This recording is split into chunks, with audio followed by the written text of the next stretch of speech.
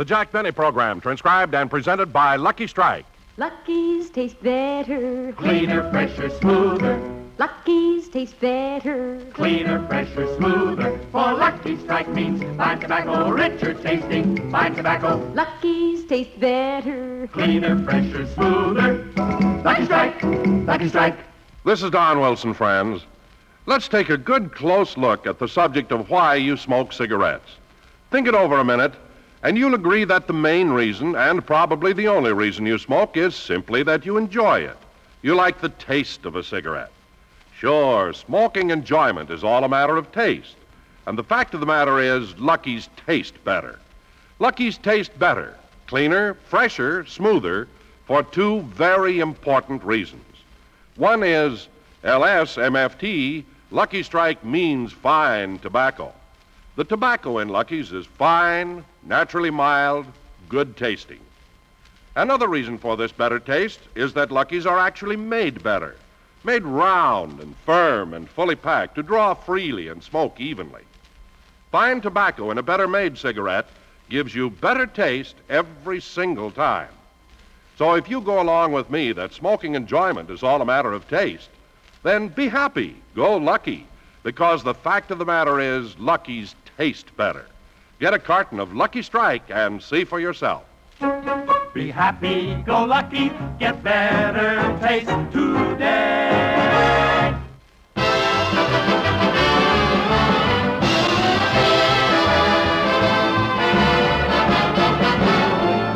From New York City, the Lucky Strike Program, starring Jack Benny with Mary Livingston Rochester, Dennis Day, Bob Crosby, the Cordettes, and yours truly, Don Wilson.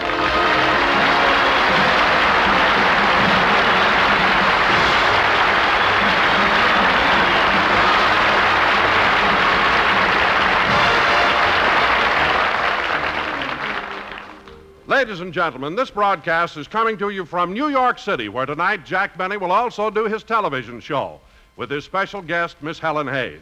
But right now, we're doing a radio show from the Lincoln Square Theater. We can't bring you Lincoln, but here's a real square, Jack Benny!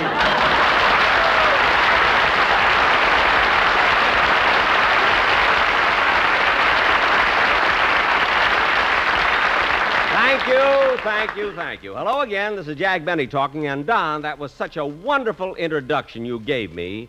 It's a shame it's your last one. What do you mean, my last one? Well, Don, this show is transcribed, and the program and you will be released at the same time. But, Jack... Look, Don, I'm only kidding. It's just that I wanted a more dignified introduction because the program tonight is dedicated to the opening of the 1954 Red Cross campaign. And a little later in the show, President Eisenhower will speak to us from Washington. Oh, say, Jack, did you read that last week President Eisenhower played golf at the club you belong to in Palm Springs, Tamarisk? Yes, Don. And what a thrill I got when I read that. Just imagine. The President of the United States driving off from the same tee that I drove off. Putting on the same green that I putted on. Tipping the same caddy that called me a cheapskate.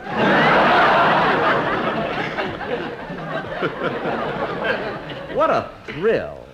You know, Jack, when the president plays golf, he's accompanied by 20 Secret Service men. 20 Secret Servicemen? Mm-hmm. Gosh, I'll bet he never loses the ball. You know, FBI means find ball instantly. But anyway, Don, it's exciting being here in New York again, isn't it? It certainly is, Jack. And have you noticed all the changes since we were here last? You bet I have, Don. They've painted the Sub-Treasury building. Brinks has 4 new trucks. And there's a brand new carpet in the Chase National Bank. Anyway, Don, Excuse me, Don. Hello? Hello, Mr. Benny. This is Rochester. Rochester, where are you? I'm backstage at the television studio. Oh, how's everything going? Fine.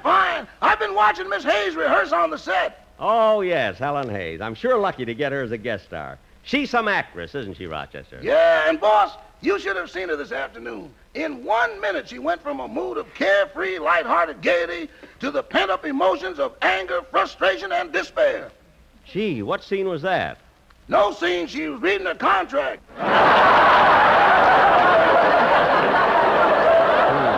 Well, Oh, Rochester, she's probably nervous. Everybody gets excited before a live television show. On the contrary, boss, everyone's very calm here. Your producer is taking a nap, the director is reading a magazine, and the writers are playing cards. In fact, we've had only one attack of nerves all afternoon. Really? Who had it? Your makeup man.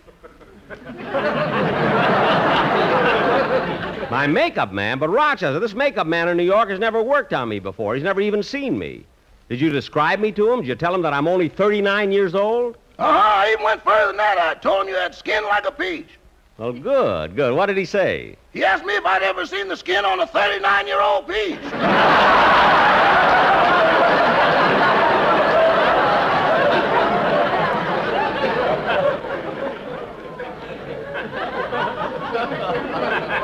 What are you laughing at? All right. I'll talk to you later. Goodbye. Goodbye. Oh, say, boss. Now what? I was just wondering if I could have tomorrow off. Tomorrow? But Rochester, just last week you had 3 days off. Oh, boss, you're not going to count them, are you? Why not? We were on the train. Well, you had nothing to do. Nothing. Every time we came to a stop, you threw a white coat on my back, shoved a whisk broom in my hand, and we split the tips.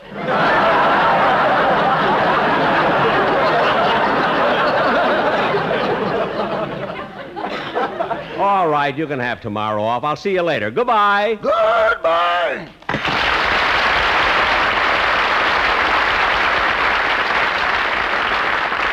Was that Rochester? What'd you say, Don? I say, was that Rochester? If it wasn't, I've been talking to a giraffe with a sore throat.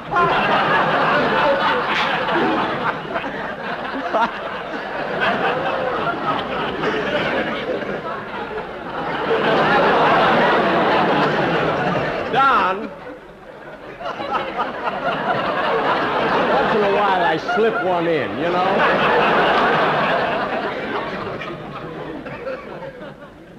I'm an ad-libbing fool, you know?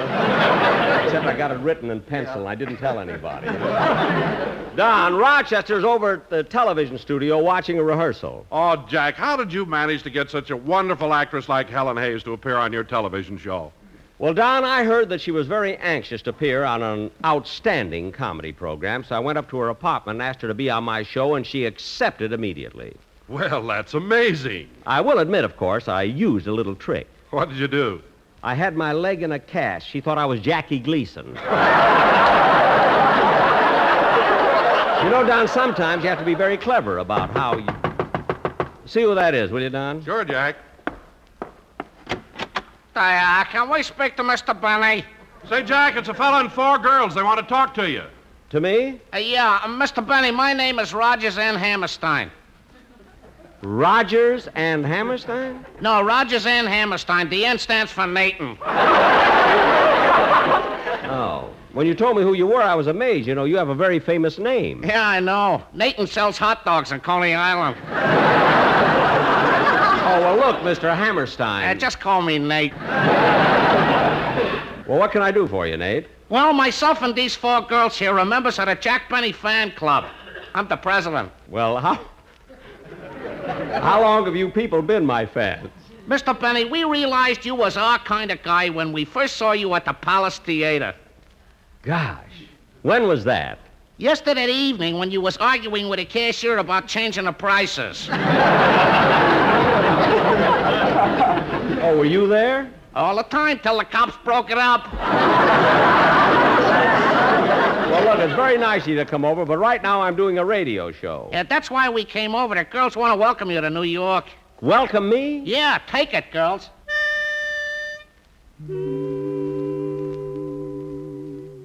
Hello, hello, hello, hello, hello there. Hello, beautiful. How'd you get so beautiful? Where'd you get those lovely big blue eyes? Where'd you get them, Mom? Where'd you get them? You're our lover boy. What a handsome cover boy. How do you stay young? Please put us wise. When you smile at us, we get ecstatic. But your fiddle should stay in the attic.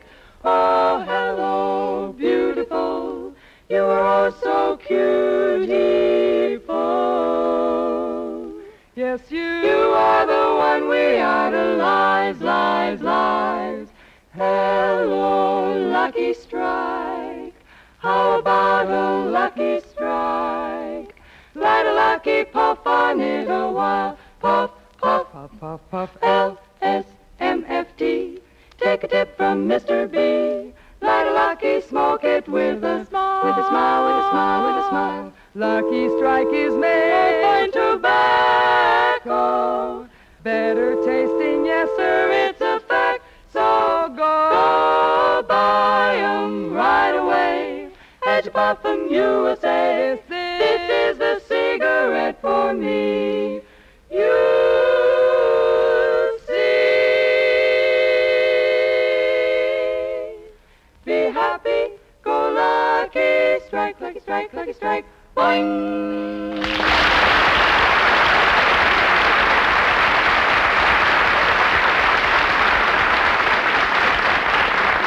Gee, that was very good, girls, very good. And Mr. Hammerstein. Just call me Nate. Well, Nate, I want you to know that I appreciate your bringing the girls over to sing to me. But tell me, what was that boing at the end? One of their girdles broke. I'm sorry. Excuse me. Come in. Hi, Jack. Well, Georgie Jesso.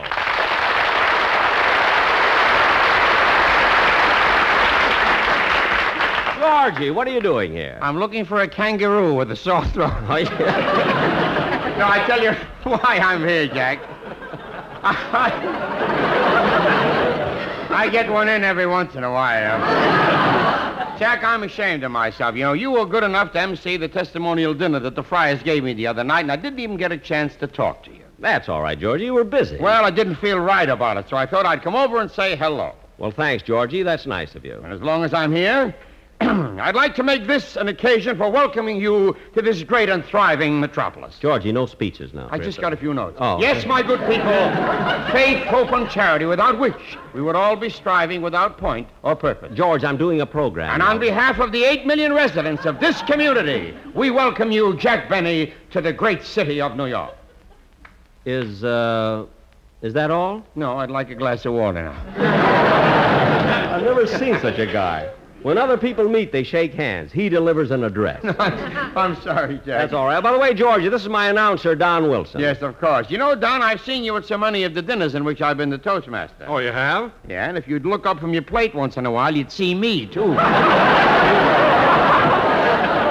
Say, George, I hear Jack made a very good MC at the dinner the Friars gave you. Don Jack was just wonderful. He said so many nice things about me. Oh, he did? Yes, he did. His speech was so beautiful. He paid me such flowing compliments. I sat there thinking, either he's lying or I'm dead. Georgie,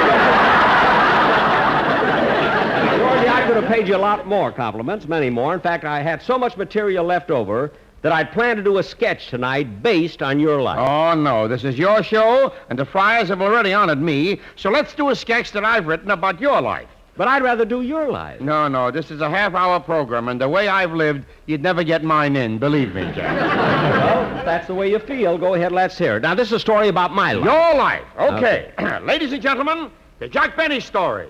Or you can't take it with you because he owns it. And music.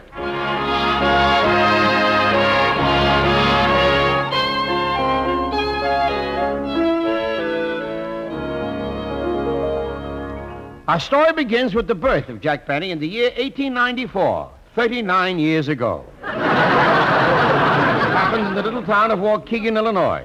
The proud parents gazed with delight on the blue-eyed baby. And it was at this moment that Jack Benny's voice was heard for the first time. Look at him, Papa. He's so cute. Yes, we'll call him Jackie. Doctor, I want to ask you something. Oh, I know all parents think their children are unusual. But honestly, Doctor, isn't our Jackie different from most babies you've delivered? I can't tell. I'm also a veterinarian.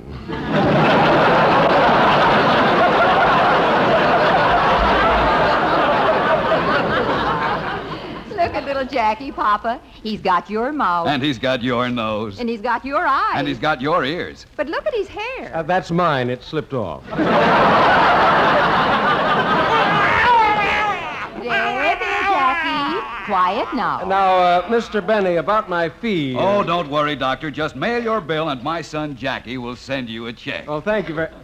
Well, now, wait a minute. Your son here, Jackie, he's only a few minutes old. How can he send me a check? And I don't know how he did it, but he's already saved $800.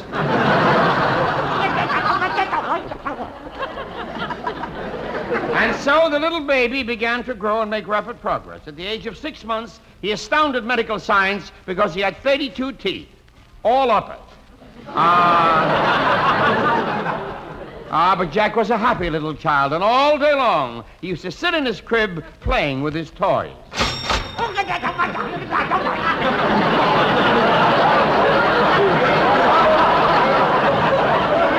And as he grew older, his parents gave him everything he wanted. But Jack wasn't an only child. He had a younger sister named Florence. Today, he has an older sister named Florence. But the years passed, and finally, Jackie entered school. And as a student, he was exceptionally bright, in particular in arithmetic. And now for the next question, I will call on Jackie Benny. Yes, teacher. Now, Jackie, if you loaned $10 to Albert and $5 to Irving and $15 to Tommy, and they all paid you back at once, how much money would you have? $31. I'm sorry, Jackie, but the correct answer is only $30. What about the interest?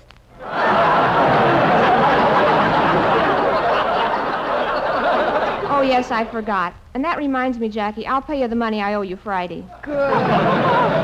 Good. Then I'll give you back your wristwatch. It was easy to see that there was something about Jackie that was different from other boys. In his class, there was one little boy who lived near the stockyards. There was another whose home was above a livery stable. And still another who lived next door to a glue factory. Yet Jackie was the only kid in his class called Stinky. But somehow he seemed to know that he was destined for a musical career. And for the next few years, he took violin lessons regularly.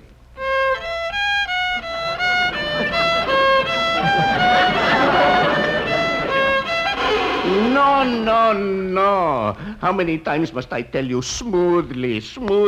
I'm sorry. Play it again.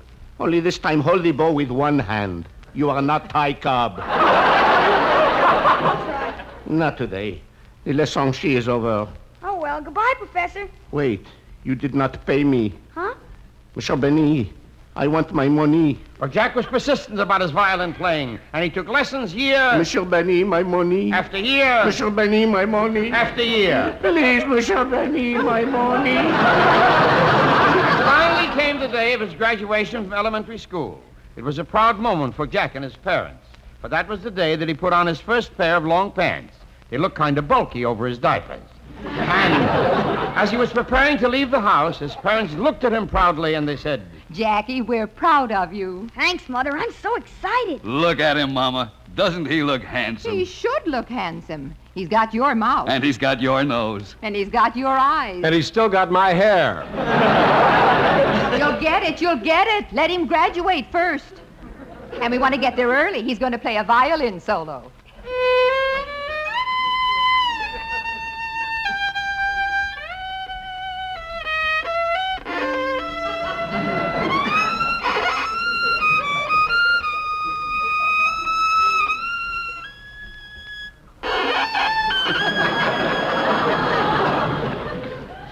Friends, relatives, teachers, and fellow graduates, your kind reception to my musical offering has filled my little heart with joy.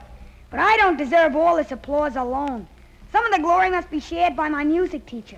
That wonderful man, that brilliant genius, that great... Never mind the compliments. I want my money.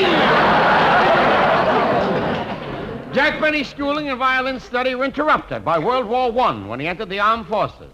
He was really too young to go, but his father was on the draft board.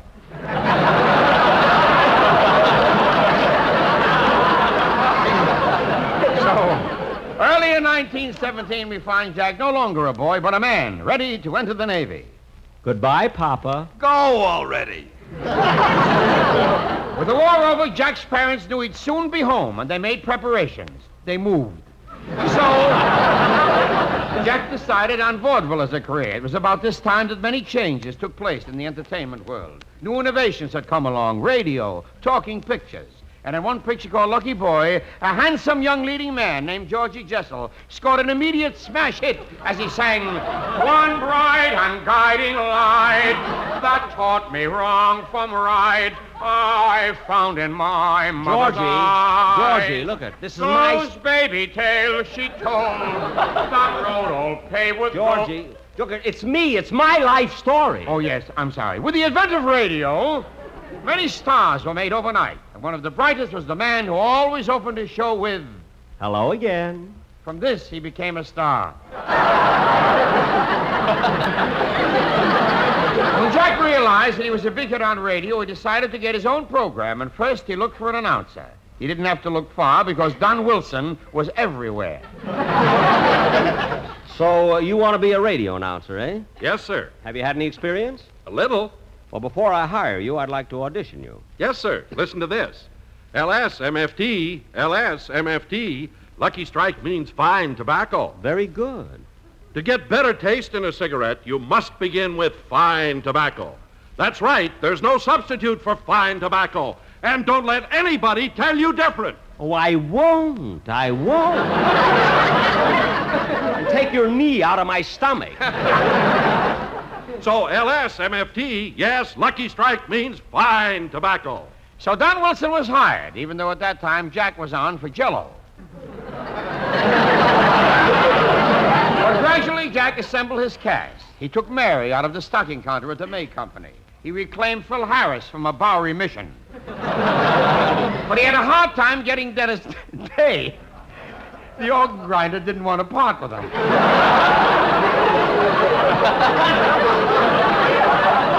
But not content with his success in radio, Jack decided to go into motion pictures. And one night, he happened to be at a gay party where every big producer in Hollywood was present.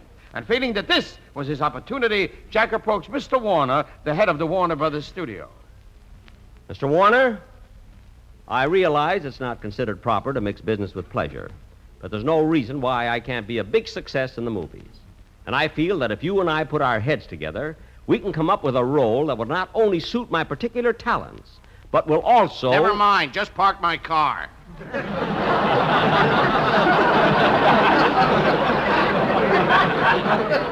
Yes, sir. So Jack parked Mr. Warner's Cadillac. But he persisted and finally made a number of pictures for Warner Brothers, climaxed by the horn blows at midnight.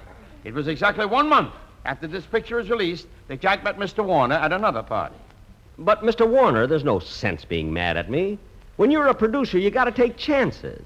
And I feel that if you and I... Never mind, just park my Chevrolet. But although he ruined others, Jack continued to do well.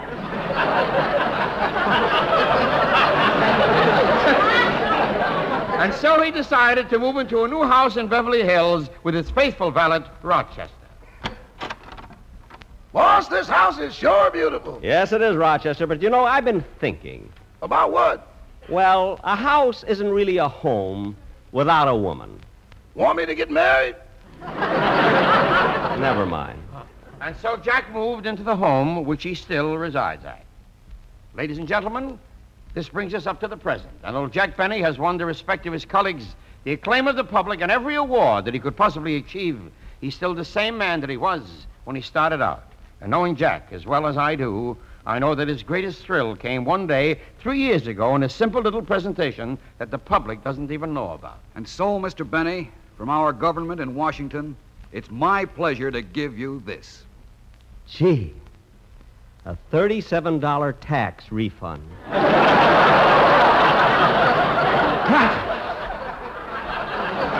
And so, ladies and gentlemen, on this happy note, we end our story. Well, Jack, that's it.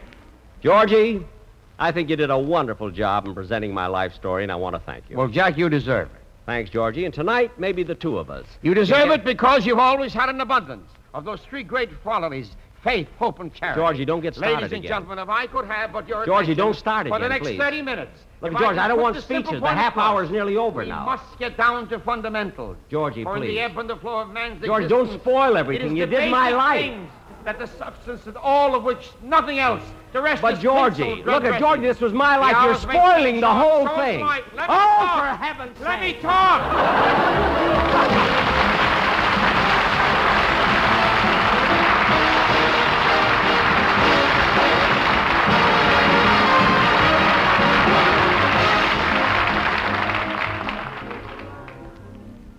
And now, ladies and gentlemen, as I mentioned before, tonight's program is dedicated to the 1954 Red Cross campaign.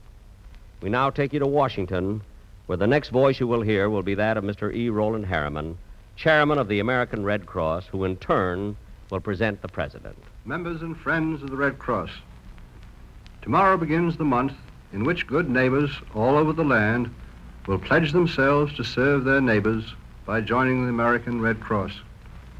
Volunteer workers will visit your homes and offices to tell you what is being done to help the people who day after day turn to your Red Cross in time of emergency and distress, who turn to you because you, as members of the Red Cross, are active partners in all its friendly deeds. We hope there will soon be 30 million of you on the Red Cross membership roll, so that when the Red Cross serves, you all will be there. This year, our financial goal is $85 million. It is the active members behind the $85 million, the volunteers, who make Red Cross funds go so far and do so much. It is now my privilege and honor to present our most distinguished volunteer, an active member who each year is one of the first to renew his membership in the American Red Cross. Ladies and gentlemen, the President of the United States. Thank you, Mr. Harriman. My fellow Americans and Red Cross members, Americans believe in the Red Cross. I personally believe in it, first, because I know from my own experience the great good it accomplishes in war and peace. Second, because I believe in the fundamental principle of Red Cross, the principle of people helping people. Through the Red Cross, Americans have helped the men and women in our armed forces. In generation after generation, American servicemen have turned to the Red Cross with their personal problems, their family emergencies, and the Red Cross has responded. It has responded quickly and generously. Through the Red Cross, the people of this nation have constantly relieved the pain and suffering of fellow citizens trapped by natural disasters. The homeless and the hungry have been sheltered and fed. Victims of disaster, lacking the means to rebuild and refurnish their homes, have found in the Red Cross the assistance they needed. And because the American people have donated their blood as well as their money, the Red Cross during the last decade has given life itself to the wounded and the sick. The blood donated by the American people has saved not only the wounded on the battlefields of World War II and Korea, but the sick and injured in more than 3,000 hospitals here at home. The Red Cross has provided, and with your help will continue to provide, vast quantities of blood products. Products such as gamma globulin, which helps our children avoid the horrible paralysis caused by polio. So much for the material contributions of the Red Cross. But beyond all this, the Red Cross abundantly provides faith in the innate goodness of people, in their ability to work together for the nation's good. It exemplifies the enormous power which kindness and generosity can exert to move men closer to the day when the rule of force will be banished from the world and when the golden rule will guide the actions of mankind. Through your Red Cross, you give special meaning to this faith in humanity. I am confident that this year, as in the past, the American people will join the Red Cross in its magnificent efforts to comfort our fellow men.